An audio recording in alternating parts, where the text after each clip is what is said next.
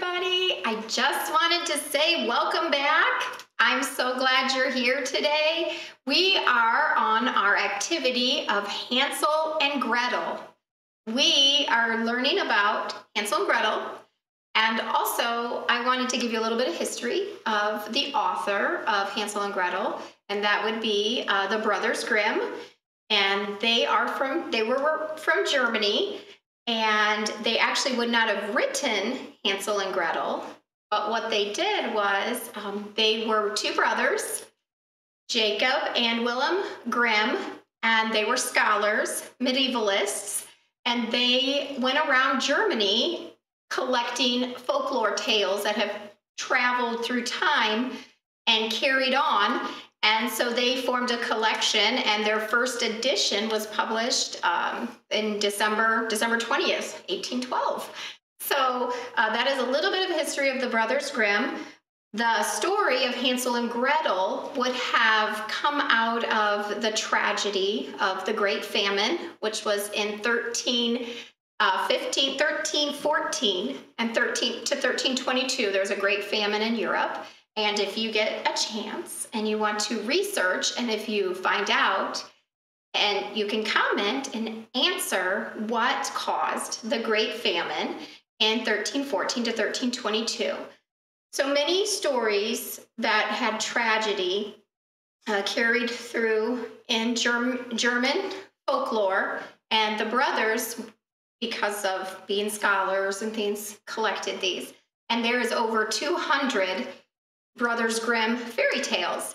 So they were not written for children. They have been adapted over the years for children, same as like nursery rhymes and things like that. So I want to ask you a couple questions about, one, we have a question posted on there for, have you read any Brothers Grimm stories? And if you had, let us know which one is your favorite or which ones you have read. That would be super great. And I'm going to ask you if you can pick out, I picked a couple besides Hansel and Gretel. You know Hansel and Gretel, and we're going to read that in a minute. But if you know, I'll give you a couple clues. Disney actually has made movies and stories from these fairy tales. One would be of a girl. If you know the answer to this, you can answer it under the comments on Facebook. It was about a girl who was raised by her stepmother, who was very unkind to her. And she had to clean out the fireplace and would get cinders all over her. So they made fun of her and called her a name, which is the title of this book. And also there is another one where there's a beautiful young girl, and her father has died, and she is actually sent into the woods from her stepmother, and sends a huntsman to go into the woods to get rid of her. And she is lives in the woods. Now, at a time. And so if you can figure out what that one is, you can say a comment. And another one would be a young girl who goes into the woods to deliver something to her grandmother. But some creature comes and tries to foil her trip to her grandmother's house. And she wears a red hood. So I'm sure if you can guess that one also. Those were a few. Oh, and then there's one with this girl who is taken from her home, and she has really long hair, and she is kept in a tower. So if you can guess any of these that I said, those are all collections of the Brothers Grimm. They stem from Germany. And so if you can make a comment, that would be really wonderful. These are some, if we can see here, these are some books that I got from the library, and you are welcome to check them out. These are some Hansel and Gretel stories. This one is we both read. So mom or dad can read one page, and then you can read the other page with your parents. That would be for like beginning readers. And this one is kind of cool. It's a choose your own adventure, Hansel and Gretel. Sorry. Choose your own adventure, Hansel and Gretel. So you get to go on an adventure. It's interactive, and you would get to pick what you want to experience. So it's kind of neat for the junior readers, and I encourage you to come to the library and check those out. So I'm going to set these right here. I'll move them back over so we have space. Okay, before I read the story, I picked this one to read because it's a little bit shorter, a little bit sweeter. So that way you're not reading the original story. And then you should have your bag. Okay, this is your bag. And inside your bag is 3 things. We packed you graham crackers. If you did not get a bag, that's okay. You can do this from your home. Just a package of graham crackers. Some frosting or icing, and we made this from powdered sugar and water. So you should have gotten this in your bag. And a bag of candy. Don't eat it. I know you want to. I hope no one ate their candy yet, and they saved it to make their gingerbread house. So these are the 3 things in there. I would also recommend a tray or a tablecloth or a placemat to put your stuff on to build with, because it's probably going to get a little messy. It will, for me, a pair of scissors that you've disinfected to cut the corner off so you can squeeze, and maybe a little paper towel or a washcloth or a dishcloth to wipe up as you go along, or wipe your fingers. So those are what we have for today. If you have, I will read the story to you. If you have it, if you don't have all those things, go ahead and get them. We'll get ready. And did I tell you I'm so glad you're here today? I love doing this with you. So I'm going to read the story. This one, Hansel and Gretel, and this one is adapted by Amanda Askew. And that is because when we say adapted, that's meaning it's not her original story, but she has twisted it a little bit to have another side of it, or another way to say it. And so that's why it says adapted. It is illustrated by Andy Catling. That means he is the artist behind the book. So we want to give credit to those people that have worked hard doing this. So, and these are really vibrant colors on these pages. So we're going to go ahead and start the story right now. And once upon a time, Hansel and Gretel lived in a tiny cottage with their father, a poor woodcutter, and their cruel stepmother.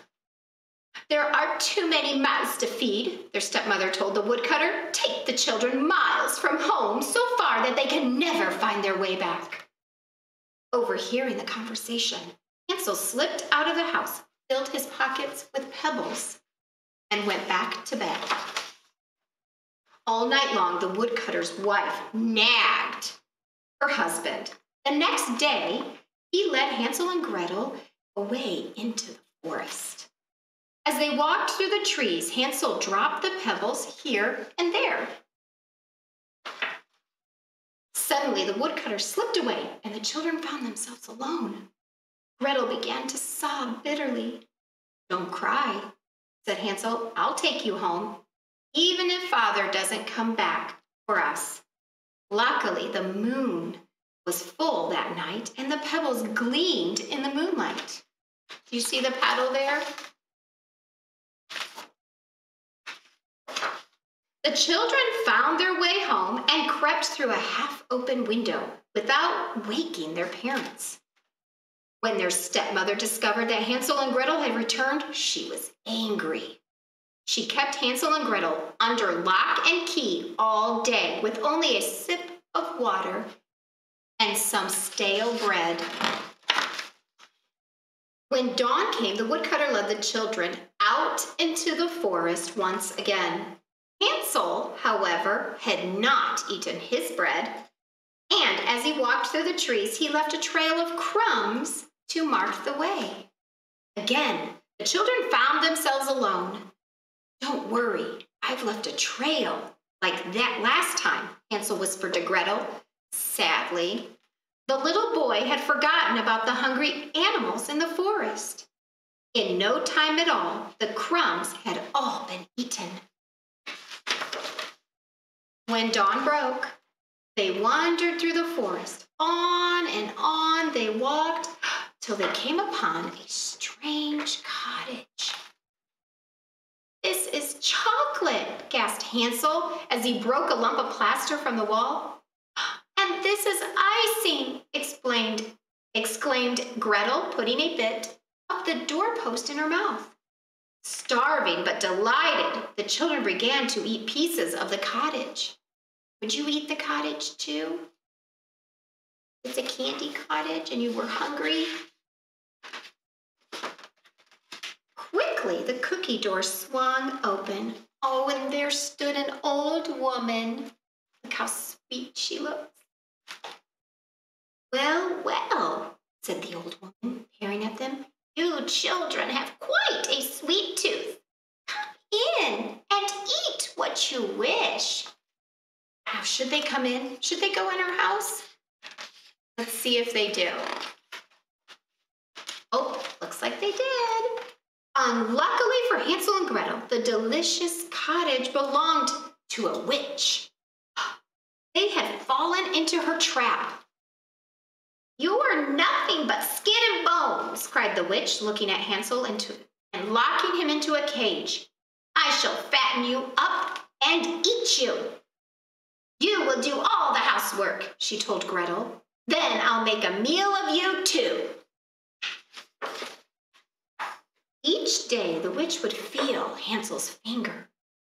The witch had poor eyesight, so she couldn't see him, and he held out a chicken bone.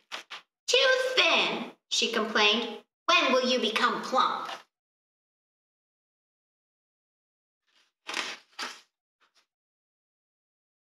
At last, the witch grew tired of waiting. "Light the oven," she said to Gretel. "We're going to have roasted boy today." When the witch bent down to see if the oven was hot enough, Gretel gave her a big push into the oven and slammed the door.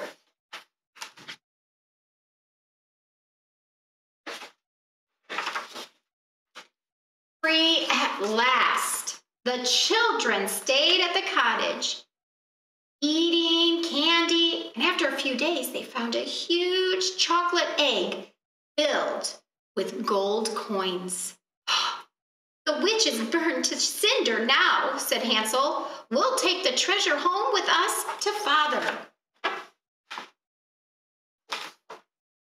They set off into the woods, and on the second day, they found their way home. Their wicked stepmother had left in disgust, so Hansel, Gretel, and their father lived happily ever after. The end. So that is this rendition of Hansel and Gretel. And now is the fun part. So if you could get your stuff ready. I will move these over more. And so here is your graham crackers. And you'll want to cut the package open so you don't crush them. You can lay them out on your table or wherever you're doing these. We'll pull out some. Now, just so you know, you can build this any way you want. You do not need me. You don't have to follow everything I do. This is just your own creation. And what I hope you will do is you will send a picture. Take a picture when you're done and post it under the comments so I can see what you made, because I would love to see it. I would. And your candy, don't eat it. I know someone's eating it right now. Don't eat it right now. I know it. Don't do it. Okay. There's some little tiny gummy bears and your candies. You can put them in a bowl. I would have brought a dish, but I forgot. So I'm just going to keep them in the baggies or dump them out on the tray when I get a chance. So I can pick out a selection. I made a line for you, kind of, still there.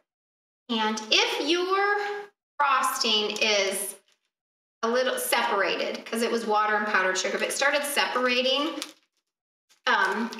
you can kind of mix it up a little bit, squeezing it a little bit. Don't squeeze it too hard that it pops out of the top. If you did, it's okay. Not a big deal. But you might want to mix it up a little bit so it's not separated. And then kind of squeeze the end so it gets the frosting out, because you're going to kind of make like a, piping bag. And then you just snip the end. And then you have your little bag there. Okay, now what I'm going to do, not that you have to do this, I'm just going to break them and make mine a little bit smaller. So I'm just going to break mine in half.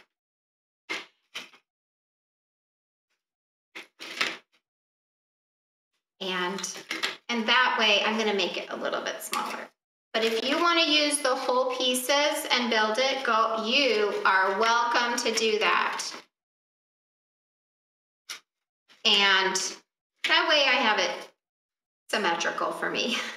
So you can do it tall. You can do however you want.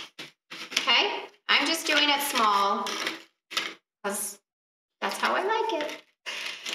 What you want to do is take your frosting and put it around the bottom. And actually a spatula would be good too. I'm not going to eat mine. That's a lot of sugar. But if you eat yours, we were very sterile in making it. So I can imagine that some of you will want to eat your candies and stuff. So I'm just putting it here. And then we're going to make the walls. Like a little knife or spoon would probably have been a good idea for me. I did not bring one. And then I'm just going to put the crackers, set it on here. It's kind of like the mortar or glue. There, that's how I'm going to do it. I'm going to set them there and put them together. So it's going to be, I had mine in the refrigerator, a little cold still. I don't know if you put yours in the fridge or not. And so then I can put them together like this.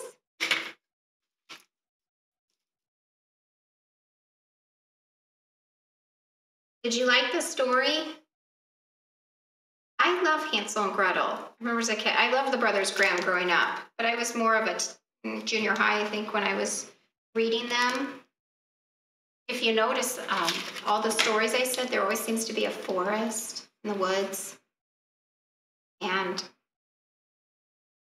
stepmother or somebody that's not Little Red Riding Hood. I don't remember the original story of that, so I just know she's going through the woods to her granny's house. But there's so many adaptations to these stories that are kind of cool over the years. The fun part's coming up. I hope that you still have candy left also to make your house so cute.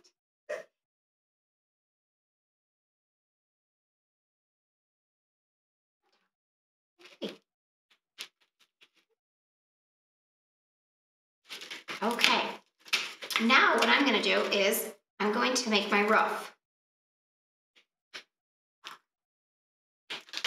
And you can do it any way you like. You can just, I'm going to put a flat one on the bottom here because I'm not that artistic. And so this is kind of fun to get to do with you. I really can't wait to see your houses. So don't eat them all until you send me a picture. If you post it on Facebook, under the comments here, I'll see them. And then I can comment back to you. Right, right then. Eek. There we go.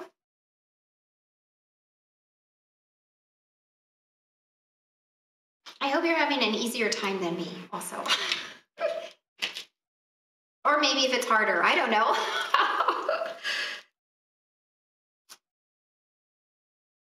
Okay, the fun part is going to be decorating it though. And then I'm going to put some